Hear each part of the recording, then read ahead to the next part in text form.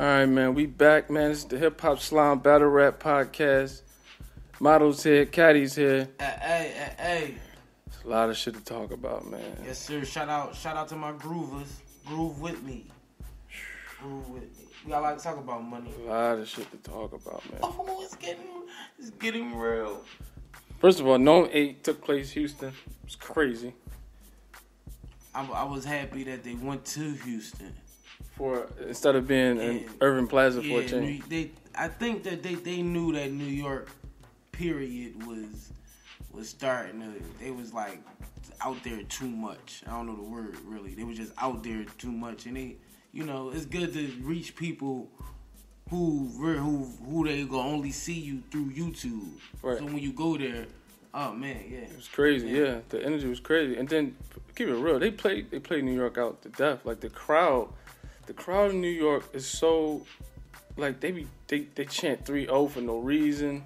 They don't want to be quiet. Yeah. They don't want to get his rounds off. People get their rounds off. Facts. It's just crazy. So it's almost like they spoil with battle rap. They don't even appreciate it like Houston would, like another city would. Because they're so used to it. Right, it's there every month. When it's down. When it's that oh man, I forgot. Somebody said it was like man, yeah, somebody it was a Philly artist. It was a couple years ago.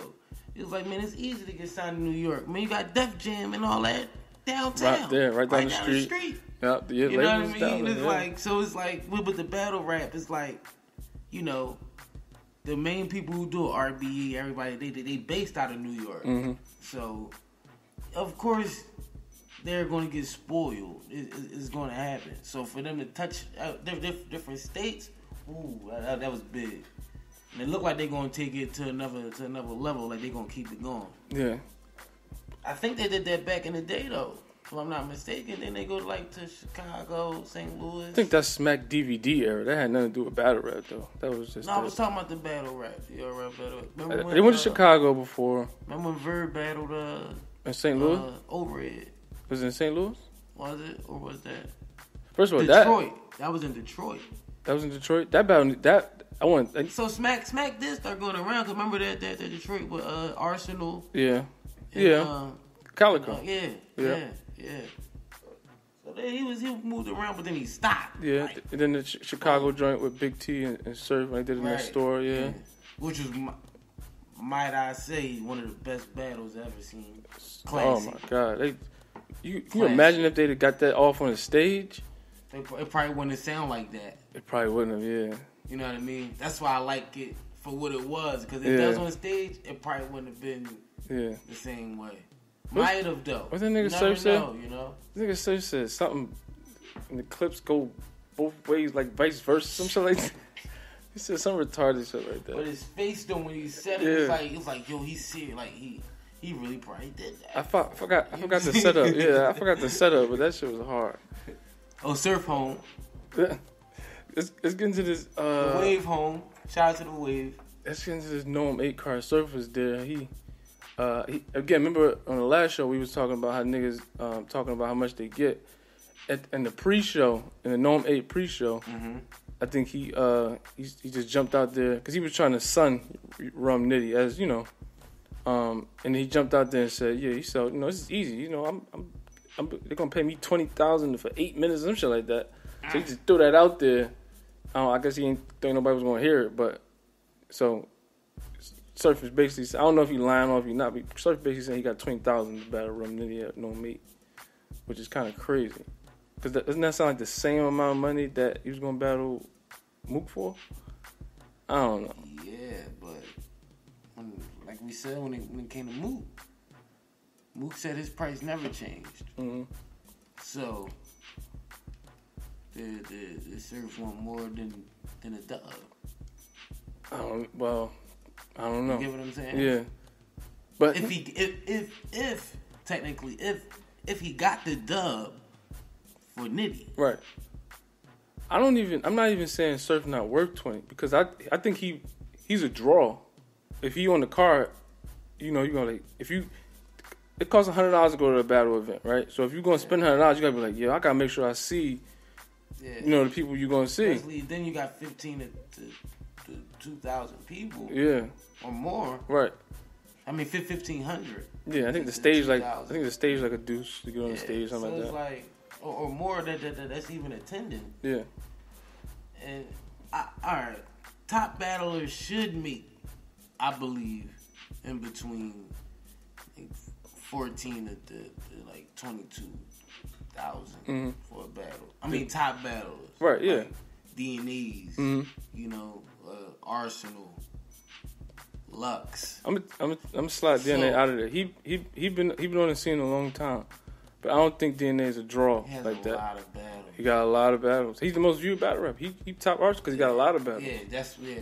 I don't think he's not the most. He's not the fan. He's not everybody's fan favorite. Yeah, he's not the fan favorite, and he ain't the most popping battle rapper that's in it.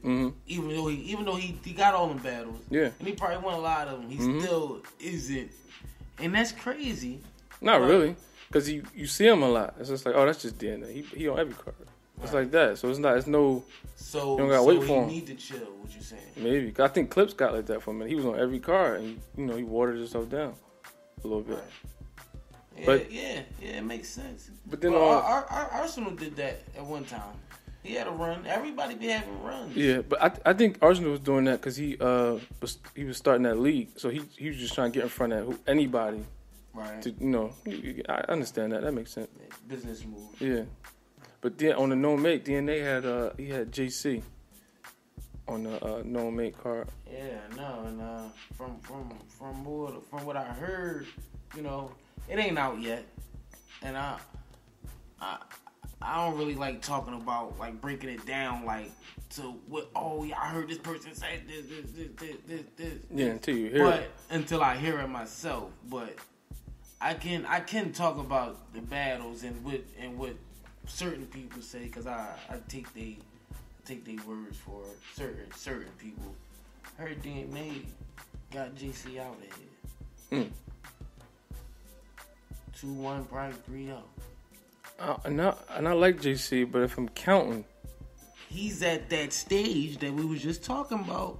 Too many battles, right?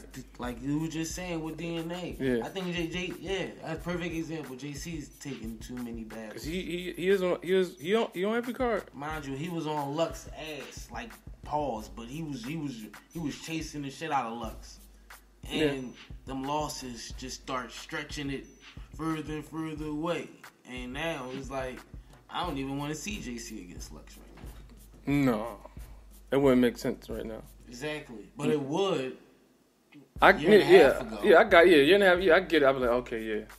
Because, JC was nice. But at the same time, like you said, I ain't hear a whole lot of him. Heard him a couple times. Right. He was PG, then he just jumped up. It's like, oh, shit, who that? Yeah. But now it's like, I don't know. I ain't never really think that he deserved Lux anyway. I don't think he put that work in.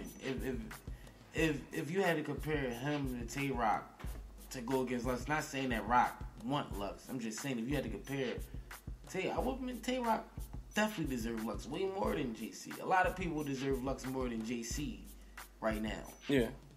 If anything, well, Verb was one of the people that really won him. So Verb would definitely he should have been in that line ahead of JC, if anything. Exactly. But yeah. But I won't go through them losses though. I think he clearly lost to Twerk. If you're saying he lost to DNA, when the last time JC got a clear win, like a clear or even a debatable? Rum Nitty, yeah, you're right. Rum Nitty. But what's crazy about? Set up the joint for him and Twerk. T-Top, I think. You know what's crazy about that? Yeah. But Nitty went on a run after that. Super run.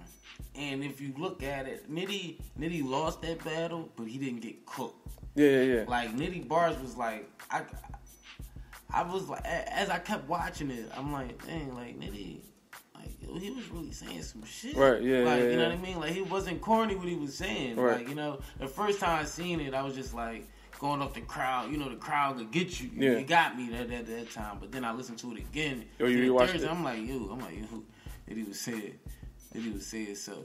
You know what I mean? For real. Yeah, Rum Nitty, he grew on me. Like, I first seen him, I was like, who is this nigga, dog? Why he from Arizona? I'm good, fam.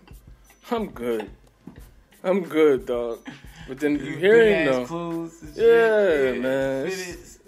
Yeah, man. I was like, I'm good, but he can rap. He on a run, though, man. Yeah, he used to be with Writer's Block with Danny Myers and them, but now, you know, he's with what's his name? Sweep Sever, Team Hami. Ill Will, Sweep Sever. Yeah, gotcha. Yeah, so they all, you know, Team Hami. So, you know, I guess that's how we start seeing them a lot. Mm-hmm. Because Team Hami is like, you know, based out of New York. You know, Sway relationship with Smack, you know, got him with them. He gets some more, you know, the battle, you know, he get to be seen more. You know what I mean? When you ally yourself with people that got somewhat of a name, you get that light on. You get that light too a little bit. You know what I mean? And if they shining it like that way anyway, who the boy standing next to you? Right. You gotta think about everybody that's in Cave Gang. You know what I mean? Like the Goonies. Like, you know what I mean? Like Twerk popping right now. So everybody else is in the Goonies, like Jack Boy Maine. You know what I mean? They gonna book him. You know what I mean? They gonna book all, you know, Ryder, Cave Gang and the Goonies, Av, Cave Gang, Chef Trez, Cave Gang. Cave Gang got a nice little team. But yeah, but back to I'm off the subject. Back to that DNA and JC battle, man. I definitely got. I don't got DNA 2-1, 3-0 because I ain't see it yet. But my predictions and what I heard DNA washed him. I still have to see it. No, it's going to DNA been cocky ever since that old Red battle. Did I forget that battle ever happened? I didn't see no DNA or Red battle. Yeah, DNA versus Red. No, I didn't see no DNA. No, it didn't come out yet. Oh, okay, that's not. It ain't dropped yet. You had me thinking I'm crazy. That's the thing about Smack, man. Yeah. Smack, man. See, yeah, you had me thinking I missed. I said no, you definitely ain't missed it. I would have clicked that. I missed it. It's right after the Cortez battle. Right after O-Red versus Cortez. No, I would have clicked. I would have clicked that. So I guess DNA. I guess he got his shit off on that one. He brought the man. He said he brought the belt out. Like he brought his own belt out. Yeah. You know, O-Red, the champion. Yeah. The year DNA come out. You know, he got his own belt. He got his own belt. Yeah. Like I mean, nice John. Yeah. And now, ever since he beat O-Red, he been rocking that John. Cause he feel like he the champion. doing little skits like the champ is here. Got the boxing gloves on with the belt. You know what I mean? He was talking crazy to JC with the belt on, talking crazy, and he came in like I'm telling you, ever since he beat O-Red. No, I gotta see that. Supposedly, it gotta be a clear win, dog. Supposedly, it gotta be clear. It gotta be a clear win. Gotta be a clear win. Let's get into this Charlie Clips versus Briz Rothstein on the known meat. That joint from the beginning, from just the battle itself, I think this should have probably been one of the main events or one of the top battles. Yeah, because Briz is on the run. I don't know. Briz Rothstein? Yeah, he been on a run. He has. Yeah. But I'm just talking about it being a main event. I wasn't impressed by this battle. It didn't like it wasn't like ooh. Yeah. To me, I don't know why. Well, maybe because I put a lot of stock into Charlie Clips. One, because I think he one of them that was from the Lions Den. He was nice on the Lions Den era. He was nice when Smack got it back up and running. Yeah. He's nice now. Like, I mean, like he battled everybody. He reinvented himself. He make his way in. You know what I mean? Who didn't he battle? He don't duck nobody. He battled everybody. Yeah. He'll take 3 people in 3 months. Yeah, but he don't, because he 4 rounds. He ain't right on third. Yeah, I know. That's 4 rounds. He ain't right on third. That's crazy. Definitely. You know what I mean? Say some bullshit in 30 days over. Like, you know what I mean? Fuck it. Yeah, I mean, rebuttaling. I think Hollow the Don is the best at that rebuttal shit. Because I remember early when I was watching, I said, yo, this nigga freestyling the whole battle. I remember he rebutted whole rounds before. Yeah, whole rounds. He like, like, so what you